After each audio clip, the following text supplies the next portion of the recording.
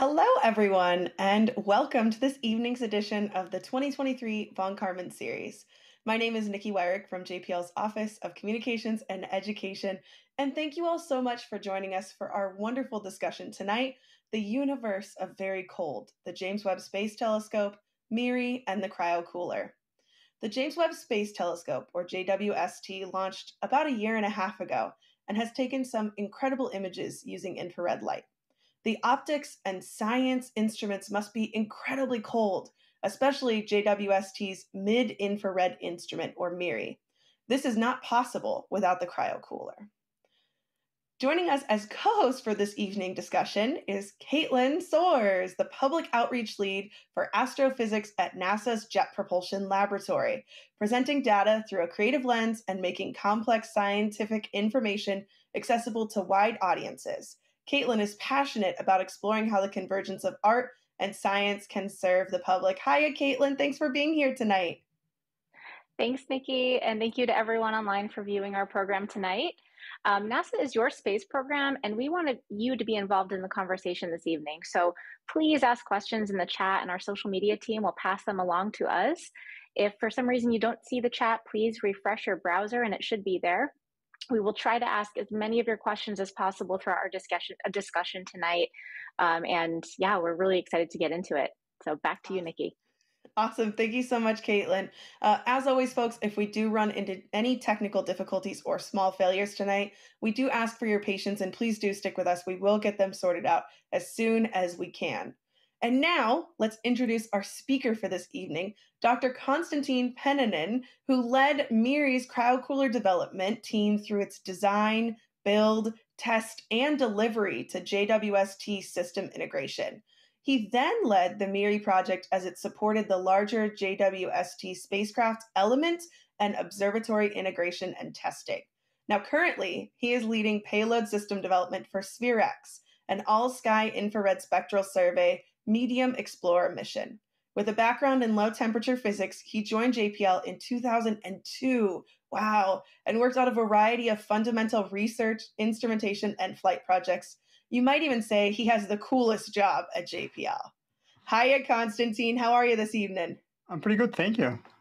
Awesome. We're so thankful to have you with us today. So let's jump in right off the bat. What is the James Webb Space Telescope and what is its main mission? Well, James Webb Telescope is the most recent flagship mission that NASA launched, and it's an iconic image you can see there on your screen right now.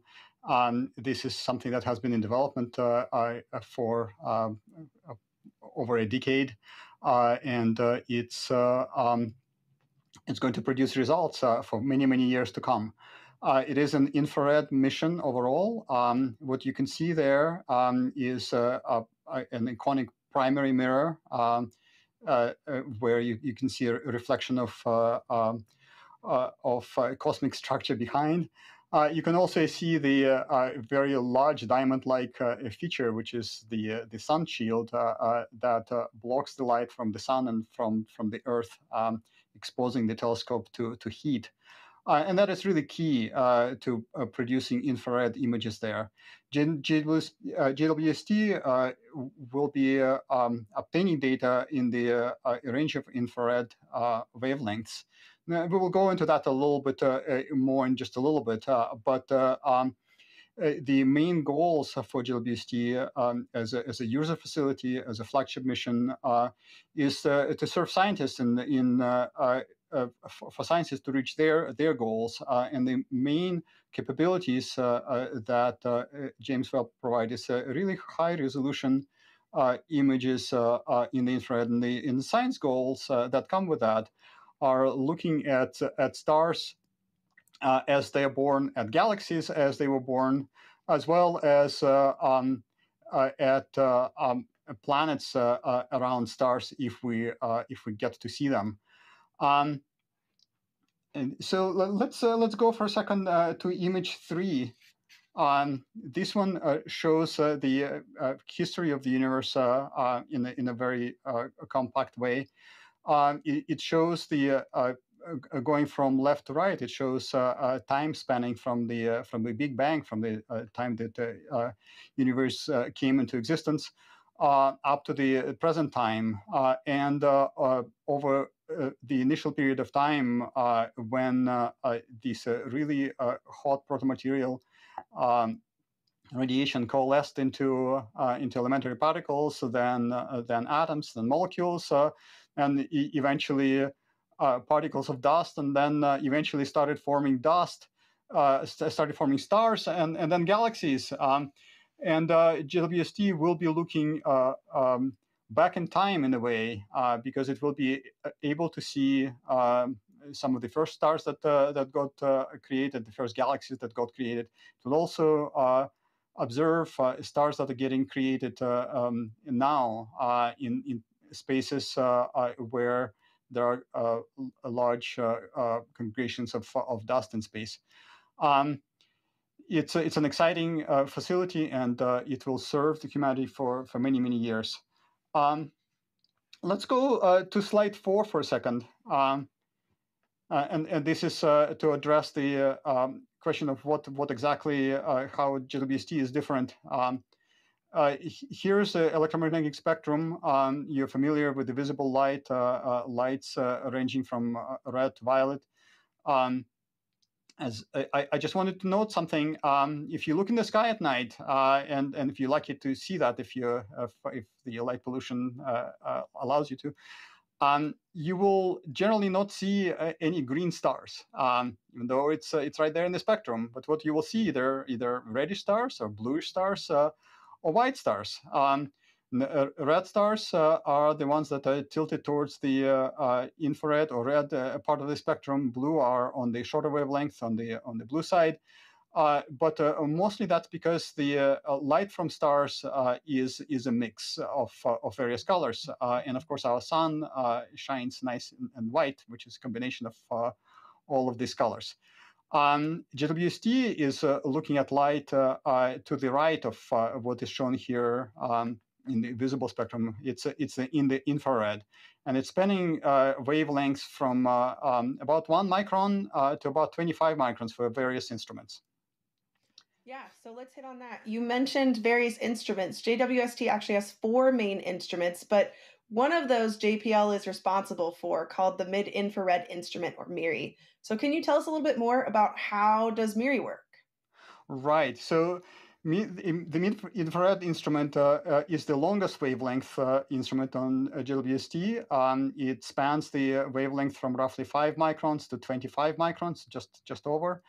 And it has several functions. It has an imager, which is essentially a camera with which you can take pictures, and we will really spend most of the time today talking about that. It can also take spectra. What that means is that it can look at a specific object in the sky and then figure out what compositions of that spectrum show up for that particular image. For the imager, for that object, for the imager, MIRI also has a number of filters that filter out light of a particular set of wavelengths. And by switching between those, it is also capable of taking images in different bands of wavelengths. Yeah, so it's great to hear that. You've talked about how it's a little distinct because it uses this longer wavelength. I'd love for you to talk to us a little about image 5, if we could pull that up. Can you tell us what we're seeing here in image 5, Konstantin? Yes, this is a great image, and this is coming as a recommendation of a project scientist, Mike Ressler. What you see on the right side is an image taken by another instrument on James Webb. That's NIRCam. You can see it's a lot of stars and galaxies there, actually galaxies mostly. There is a number of them, but you can see that a common feature for them is that you see that reddish tint and bluish tint and white, but you don't really see anything really in between. And what that really indicates is that NIRCam, it's taking essentially a thermal spectrum of various objects, various galaxies. What you see on the left is a MIRI image of the same field. And what I'd like to highlight is that you can see very stark colors, including greens. Mike Ressler would like to call it Skittles in the sky. It's a very, very apt analogy. The reason why the colors are so distinct there is that there are some chemicals in the dust that's produced in galaxies. Those chemicals are akin to car exhaust and barbecue smoke. Not very pleasant stuff, but those are aromatic hydrocarbons. Those light up at particular wavelength. And if you take an image with MIRI, that particular wavelength is highlighted. And some of these objects are moving from us at various speeds, at various velocities. And as they move away from us, the light from these galaxies is redshifted. So it's getting longer in wavelength. But the combination of that is that you can see galaxies that are closer to us are looking more bluish. Galaxies that are further away are looking more red, but they also have very, very distinct colors. Yeah, I mean, so we've talked a little bit about this longest wavelength and that we can see these more interesting things. And you mentioned very briefly just then, we can see through this dust. Why do we want to look through the dust? Why is that something we want to be looking through? So let's actually move to image 6 for a sec, and I'll speak to your question as well. Dust obscures light as it comes from galaxies, and particularly in nebulae.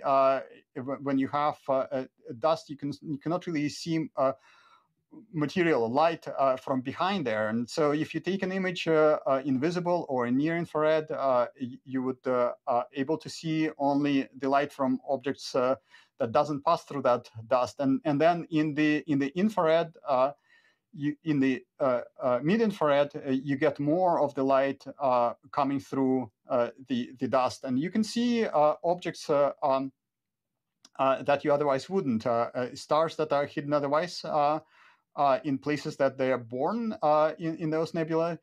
And then on this image, what you see is a debris disk. What you can see here is effectively a solar system that is in the process of getting born. This is really probably how our solar system looked 4 or 4.5 billion years ago. You can see there 2 distinct rings. The outer ring was something that was seen before JWST launched for decades. The inner ring is something that was possible to see only with JWST and MIRI basically in the last year. And what you can see there, really what that really corresponds to in our solar system, the outer ring is looking like an Oort cloud. It's similar to our own Oort cloud. That's Pluto orbit and beyond. And the inner ring here corresponds to what we have for the asteroid belt. And the fact that these are really well defined, that really means that those dust particles are interacting with gravity centers. So there is probably something that looks like a planetary system in there. It's again, I mean, it's one of the things that we see with the infrared, and the fact that the rings are so bright, that indicates that there is some heat dissipating in there. That means that those particles are colliding with each other all the time, producing a little bit of that heat. Wow, that's incredible to think that just looking at this image, like when we talk about our own solar system, we can only see what is essentially as far out as Pluto and the Oort cloud. But now with MIRI, we can see so much more detail in this image.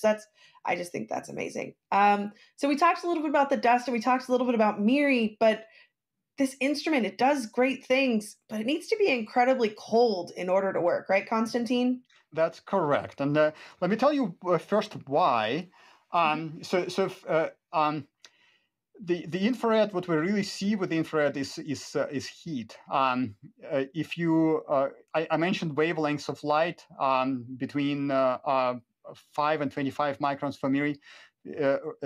Right in the middle of that is roughly 10 microns, and that is the wavelength at which all of us are radiating heat. So as we walk around, most of the spectrum that's emitted from human bodies at roughly 300 Kelvin is at about 10 micron wavelength. What that really means is that if we launch the telescope at 300 Kelvin, we would be blinded by the telescope itself. We wouldn't really see anything. So the telescope needs to cool off. That's one. And then in order to detect the light at this wavelength, it all has to come down to a detector.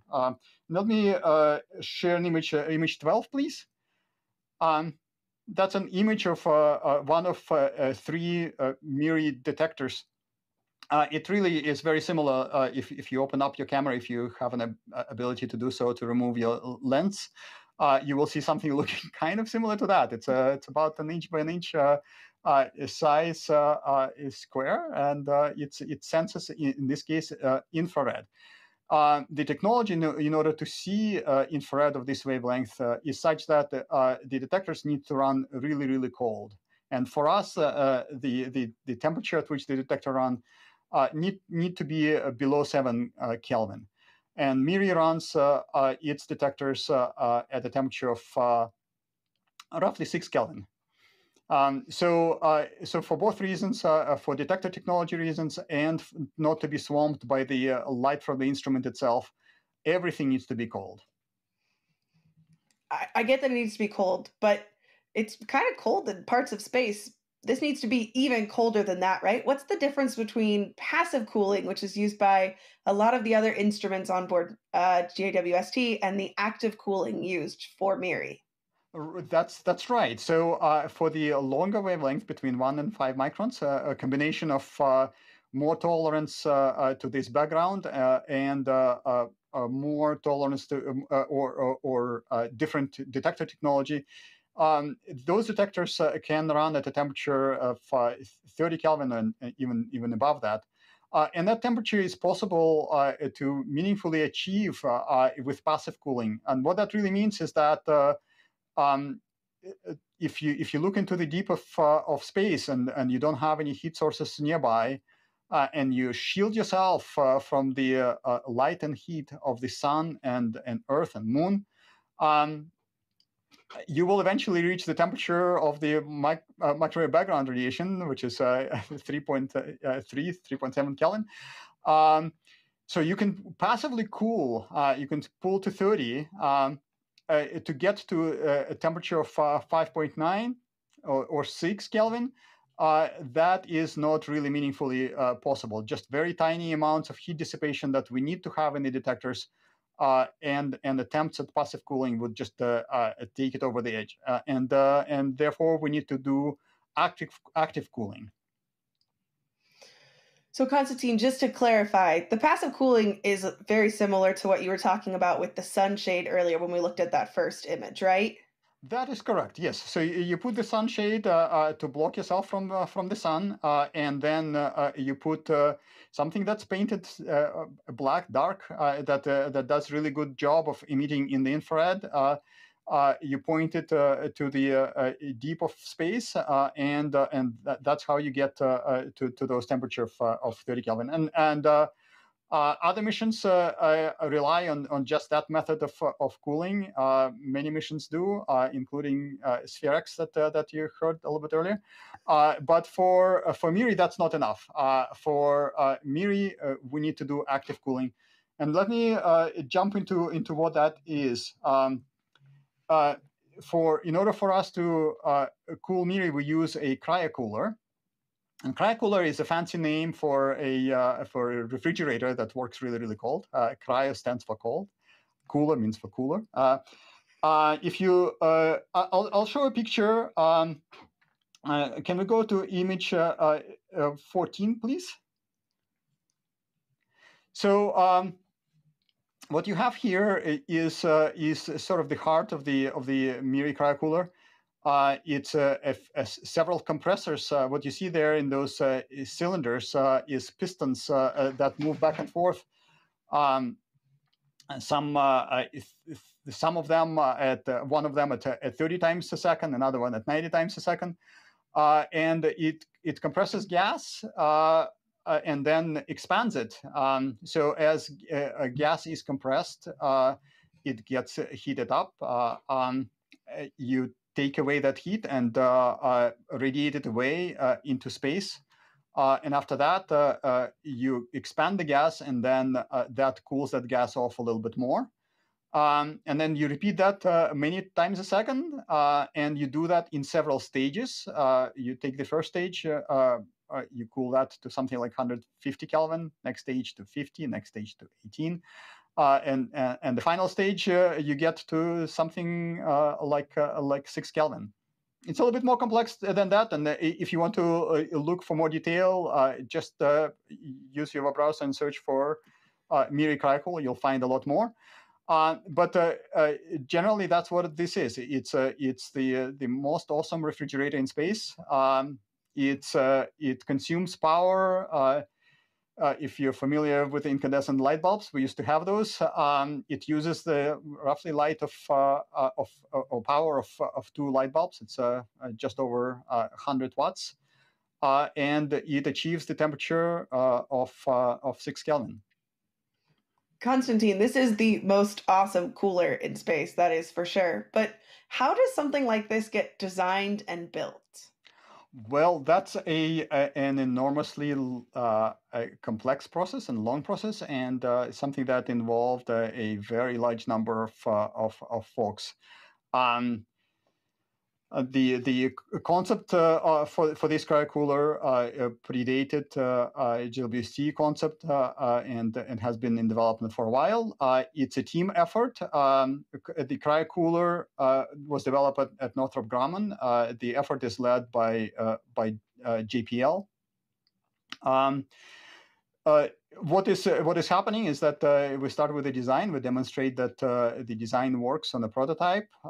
Then we start designing flight hardware, and then piece by piece build it up, and then test it thoroughly. We go through environmental testing, which means that we expose the hardware that we build to equivalents of rocket launch and the deep of space for thermal reasons. It's a rigorous rigorous process that's common to many NASA missions, and Cryocooler had to experience that. So, Konstantin, why don't you tell us a little bit more about the development, and let's pull up image 15. And can you tell us what you see on that image? Right. So this is the last stage. This is the heat. This is the cold head assembly. This is something that is mounted right next to the instrument, to the optical bench of MIRI. You saw that detector.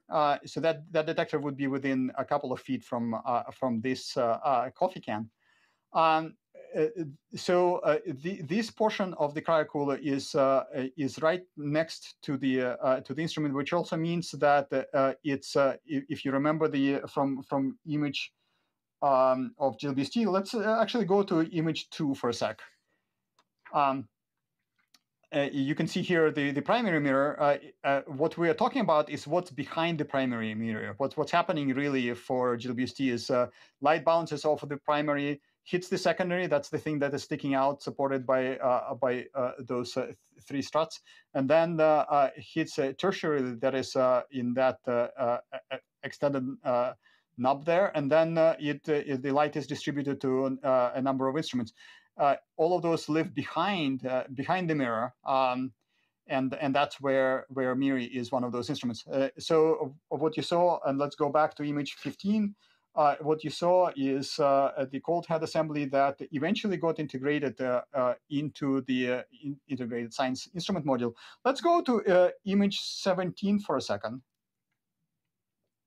What you see here, and you just saw that coffee can by itself, and now this is that same cold head assembly that is sitting next to MIRI optical bench. MIRI was the first instrument integrated. We're very proud of that. And here you can see just moments after this cold head assembly got installed onto ISIM, Integrated Science Instrument Module. There's a little bit clearer picture on image 18. Yeah, what you can see here is just before. Well, you can see here the same heat exchanger stage assembly, cold head assembly, as well as a somewhat opened up image of MIRI optical bench. I do want to mention one thing. I had mentioned that JPL was responsible for MIRI. JPL was responsible for MIRI from NASA perspective for the US segment of this work. But MIRI is an international collaboration with ESA and MIRI European Consortium. It's a 50-50 partnership. European partners built up the optical bench, and then they included JPL built detectors in that optical bench.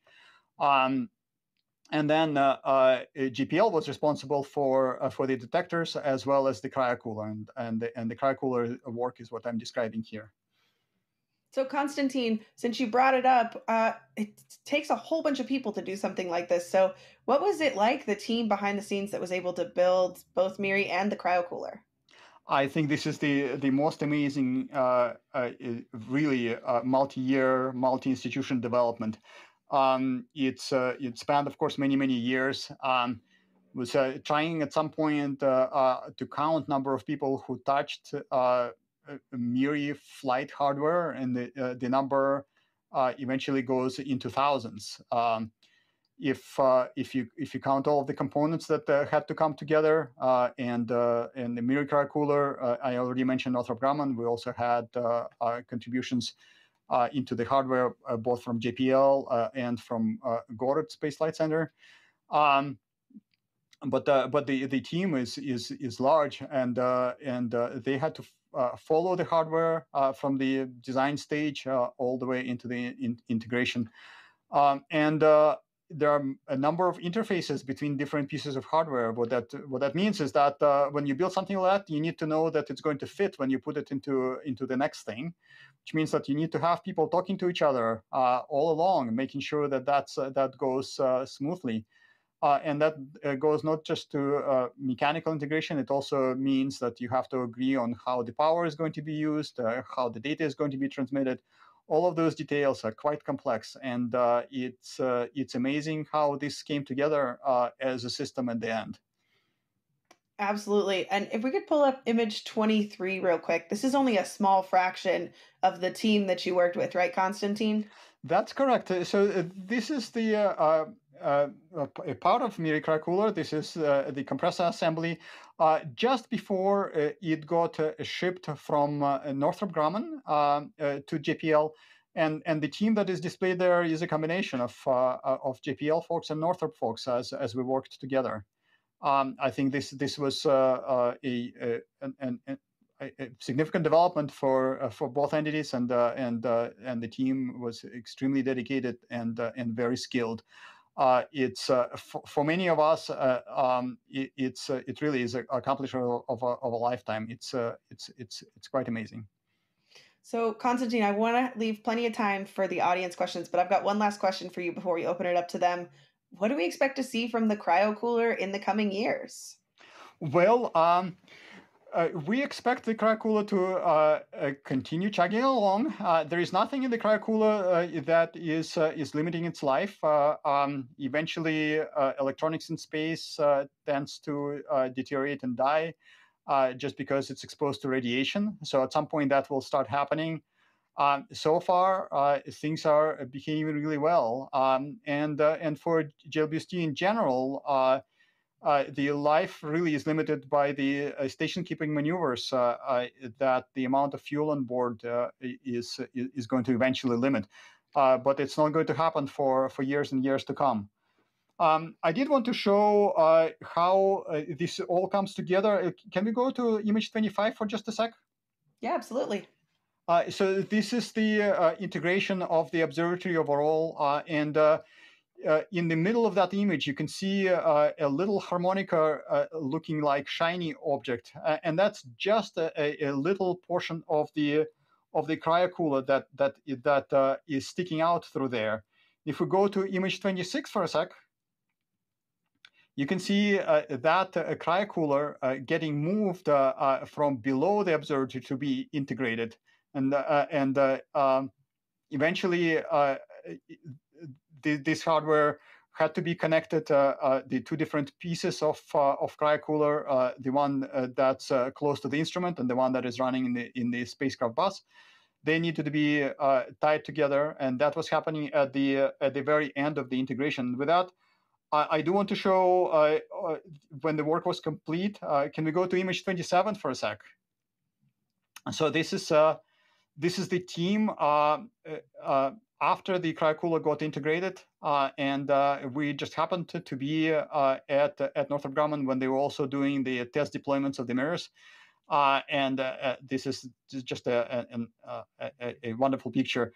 But my favorite picture, and let's go to image 28 for a sec.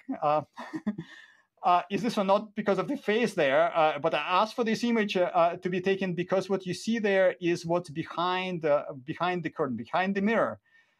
This was the time after the Cryocooler got installed into JWST. We needed to make sure that all of the connections, all of the pneumatic connections, I mentioned that the gas that's getting compressed and expanded, that none of that gas is leaking out. And so this is after we made final integration of the Cryocooler, we needed to do that leak check. And that work is happening on the background right here. This was, I think we were the last to be at the heart of the observatory to perform that measurement. And when we were done, we were very, very happy. Konstantin, I have to say that is also my favorite image that you have pulled up so far this evening. They have been asking a lot of great questions online. So folks, thank you for those questions. Kaitlyn, what are they asking? We have a lot of questions here, Konstantin. I'm going to start with kind of an umbrella question, but can you speak a little bit to what the key science objectives are of the James Webb Space Telescope? And to add on to that, how is MIRI supporting those objectives? Right. So the key objectives would be to look at the first light from the universe. This would be the light from the first galaxies, the formation of first galaxies. We're beginning to see some of those results already. There's an objective for JWST is to be able to observe birth of stars and planets. That is also something that already has been happening in the last year. Last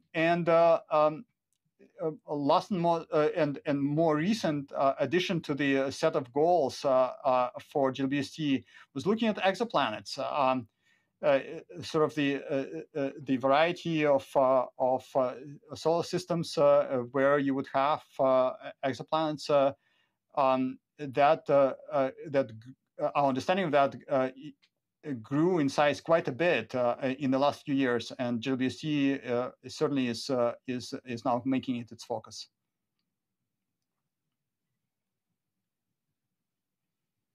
Great. We have another question here. Farrell on LinkedIn asks, what are some of the surprising results from MIRI observations so far? Could you speak to one or two of those? Well, so I do want to say a couple of things. I am an engineer, although I am very, very curious about the science that MIRI is going to achieve. But I do want to say that one image that I showed about that inner ring, that was a surprise. The Skittles, that was a bit of a surprise. It's just looking at the variety of that. That was really good. I do want to show something. Can we go to image 9 for a sec?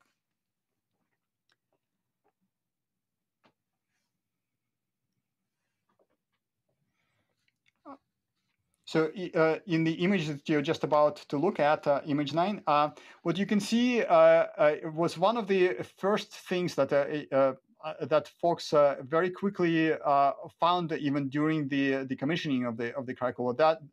Commissioning of JWST. This was looking with MIRI at the same part of the sky as another mission, Spitzer, looked at before. This is around 8 micron wavelength. This is basically the difference. You can see what MIRI can do. It looks at details. MIRI and JWST overall. It looks at objects with far more detail, and that's where the focus really is to find places, to observe things with much more clarity than before.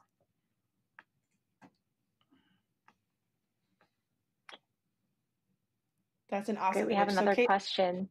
Yeah, great. Yeah, we have a lot of questions. A lot of questions coming in. I don't know if you want to answer this, Konstantin, but I'm going to throw it at you. What would happen if, for any reason, the Cryocooler got damaged or was in need of repair? Ooh, yeah. So unlike Hubble, there is not a plan for a service mission. So what really needed to happen is for us to build it in a way that it's robust and reliable. I mentioned electronics that potentially will get damaged by radiation.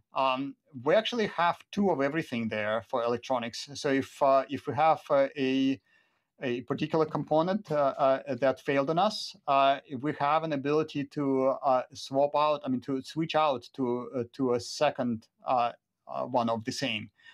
Of course, there are other possibilities. Nightmares are built of those things. We can have a micrometeoroid hit just in the wrong spot, and we can have helium leaking out, or some other type of damage. We were careful to calculate what those effects might be, and build some design features that protect from most of that. So we should be good, sorry, no plan to repair. All right, and speaking of design features, what types of metals, lubricants, et cetera, are used for the Cryocooler components to function at such a low temperature? Well, that's really interesting. So. Because we have to design for very long life, cryocoolers, these very reliable cryocoolers, they are now built without lubricants. They are built with very, very tight tolerances mechanically, so that you would end up with not something that rubs against each other. It's a difficult problem, but it has been for the most part solved. So no lubricants. Again, there are no features here that are really life limiting. I think everything that we thought mechanically through makes us think that it's going to last. Great, thank you. That question came from Johnny on YouTube. This one comes from Jorge on Facebook, who's asking, actually a few folks have asked this, where does the heat from MIRI go? Like what happens to the heat as the Cryocooler is bringing the temperature down? Oh, that's a really excellent question. So the Cryocooler takes away heat from one spot and has to dump it elsewhere. So it takes away the heat from the instrument, and through these stages of cooling, it pumps it out eventually to radiators that are on the warm side of the spacecraft. It's actually on the sun-facing side. And so the heat is getting rejected at roughly room temperature. This is for convenience of testing, but also it's something that we know how to reliably work with. So yes, the heat is getting pumped from the cold region into warm region, and that takes energy. That's what those 100 watts or so of power are needed for. Sounds like a lot of work for that cryocooler. Unfortunately, we only have time for one more question. We have a lot of great questions in here. We have time for one more. Ronald on Facebook asks, I am an 8-year-old and I'm learning to be a scientist. My ultimate goal is to work for NASA when I'm grown up. Could you share any advice to help me achieve my goal for working at NASA as a scientist? Oh, what a great question. What I would say is that follow your heart, be curious, find what appeals to you, and it can be a lot of things. It can be various areas of science, physics, chemistry. It can be something that is engineering field of some sort. So you can go and do mechanical engineering, electrical engineering, thermal engineering. Many fields lead to a path at NASA and at a mission like that. Again, out of those 10,000 people, the variety of fields that folks came in with. And I don't want to omit people who do the mechanical work of machining parts, putting things together, basically technicians that solder parts in place. Those are callings that also are key to success here. Thank you for that wonderful advice. And as Kaitlyn said, unfortunately, that is all the time we have today for those wonderful questions you all have been asking out there. I want to take a moment to thank our speaker, one of the coolest guys at JPL, Dr. Konstantin Penanen, for joining us to discuss the Cryocooler and MIRI. Also, thank you to our wonderful questions co-host, Kaitlyn Soares, and everyone working behind the scenes to make this possible. To all of you watching at home, thank you so much for taking the time to join us each and every month. And by the way, if you did miss one or would like to revisit any of our Von Karman talks from the past 5 years, they're all available on JPL's YouTube page. Please do also join us next month for our discussion with Dr. Stacy Boland, Vital Work to Benefit All Humankind. Thank you so much, everyone, and we will see you in July.